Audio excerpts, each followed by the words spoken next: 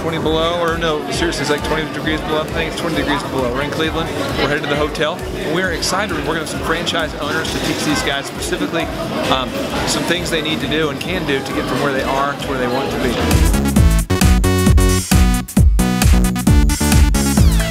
I love Cleveland. I'm sure a lot of people come here for tourism. The weather here is perfect for vacationing. Am I right?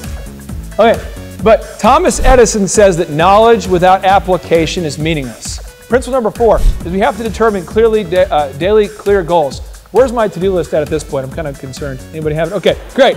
All right. Now, anything that's highlighted is what I have to get done today.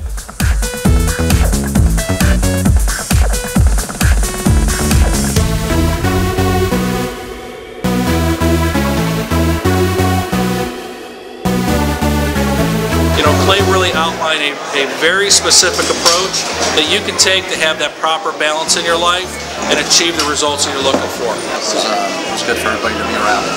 We really enjoyed Clay's presentation.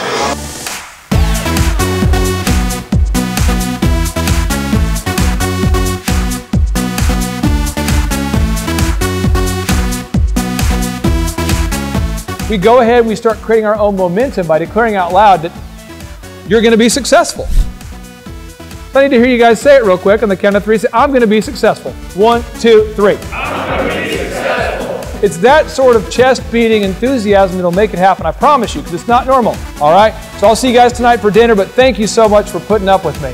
Appreciate you.